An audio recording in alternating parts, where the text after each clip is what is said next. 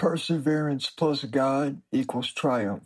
Read by Tyler Childs. My name is Tyler Childs. This is my story, my testimony. When I first met Mr. Art Moore at the dentist's office in 2019, I couldn't believe who I was speaking to, a former defensive tackle for the New England Patriots. He spent several years in the NFL until the night he was poisoned. After listening to Mr. Moore's experience and how he survived miraculously, I was beyond grateful when he requested that I share my story.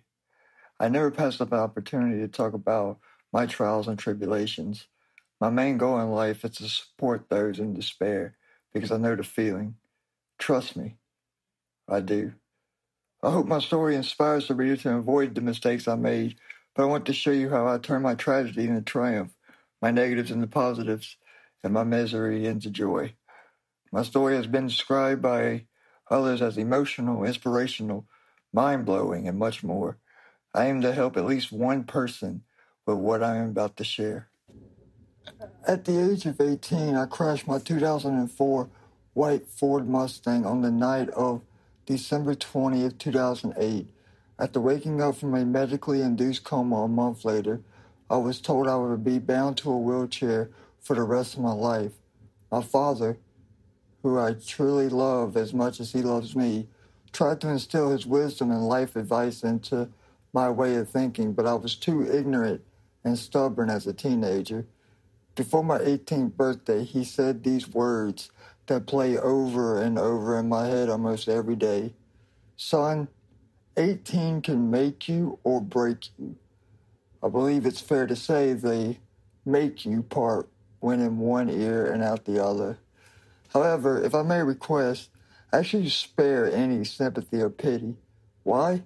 Well, I wholeheartedly stand by my belief that I am responsible for the circumstance because I was drinking and driving that night. My intention is not to sound rude, but I accepted the fact I brought this situation upon myself. I accepted that I am fully responsible for my paralysis, but I still admire the kind words if you cannot hold back your sympathy. Plus, not to sound too arrogant, I am a sucker for compliments, especially the one from females, with all due respect.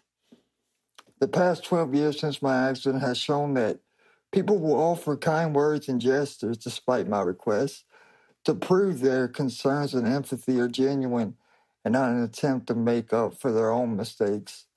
Now, some individuals might naively think that they will be in the Lord's good graces by lending their support to this poor cripple in times of need, but I cannot judge what God already knows. When I'm feeling sulky during the occasional moments, I tend to think I'm being treated as a charity case by someone I just met. However, I do my best to bite my tongue, shake the irrational feeling, remind myself to smile, and be the likable man I have grown to be. I was not sure if I should provide a biography of myself. Sure, I enjoy sharing my story, but I have a tendency to carry on a conversation longer than necessary. I'm not a fan of boredom, and I never want to waste someone's time. After contemplating, I decided to provide a glimpse of my life before that dreadful December night. My purpose is not to sound cocky, pretentious, or sanctimonious as I share the details of my life. My purpose is to show how being cocky, pretentious, and sanctimonious is a recipe for disaster. Forgive me if this may seem awkward. I'm actually laughing while I write this, but I understand if this is a bit strange. With that out the way, I hope you enjoy this portion I wish to share. Some might relate or share a similar background, but if not, I'm forever grateful to those reading what I have to give. So here we go. I was born on October 24th, 1990 in Picayune, Mississippi. I spent most of my childhood growing up in the small country town of Poplarville, but shared time with my lovely mother every other weekend in the coastal city of Wayland, Mississippi. Growing up in Poplarville was overwhelming at times. I was, as many folks describe, an amazing athlete. I always knew I was blessed to have the genetics of an elite athlete, but I put in a lot of work to become the best I could be. My work ethic started to pay off as I grew. From coach pitch until my final year of Little League Baseball, I made the All-Star team.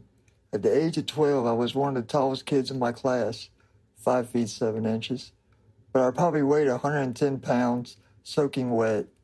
Despite my physique and dealing with asthma, I was in pretty good shape.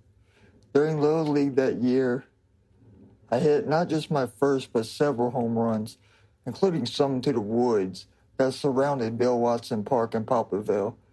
My speed increased out of nowhere. To my recollection, I don't believe I was ever caught stealing.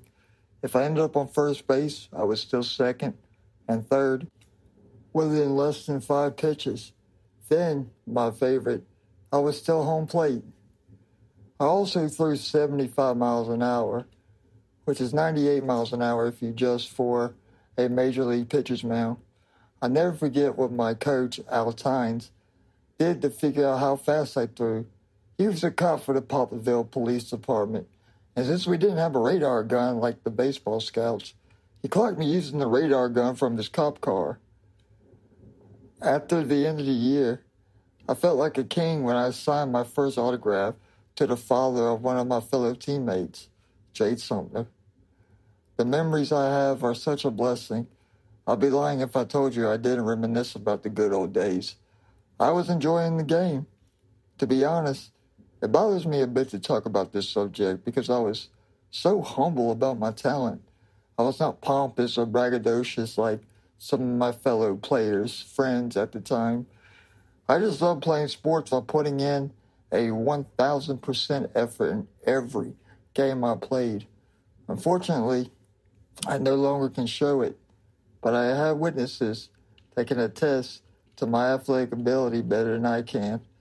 I'll never forget those Poplarville memories, and I'll never forget the ones I was fortunate to call my family, friends, and teammates. In 2005, my freshman year of high school was one to remember. As a skinny, pimple-faced 15-year-old, I was eager to show my baseball coach, Coach Cedric Smith, I had what it took to start on the varsity team, and I did. I couldn't stop smiling when I saw I earned the starting position in center field. Unfortunately, I didn't get a chance to hit until we made it to the playoffs that year. I played center field and ran bases for the regular season, but I did not think I would perform as well as I did once the playoffs began. I ended my freshman year with a batting average of .333, but one play changed everything. We were 3 outs away from defeating Brookhaven during the second playoff game, one of the best teams I played against. In the 7th inning, no outs, bases loaded. The biggest guy on Brookhaven's team hit a screaming line drive in my direction.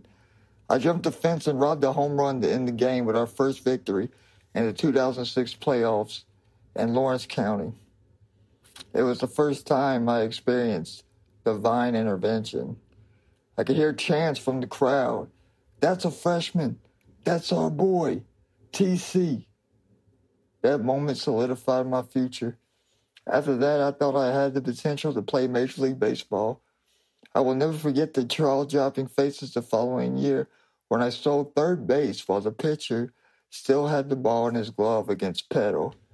After hitting a screaming line drive single into left field, my second at bat, when I reached first base, Petal's first baseman asked me, "What's your 40 time?" I replied, "No clue. I just run." By my senior year, I was so full of myself because of the constant compliments I kept receiving over the course of my life. I started to disregard everything, and I mean everything, besides baseball. That was a big mistake. I took on a Mr. Big Shot attitude because I thought I had it all. A beautiful girlfriend, a nice car, offers to play college baseball, and a plethora of loving friends and family. I made friends with everyone. I didn't care about your skin color, sexual preferences, taste in fashion, music, politics, etc. In short, I didn't care who you were, but with the mindset I had at the time, we were going to party. That type of mindset combined with asinine arrogance and foolishness led to my accident on the night of December 20th, 2008.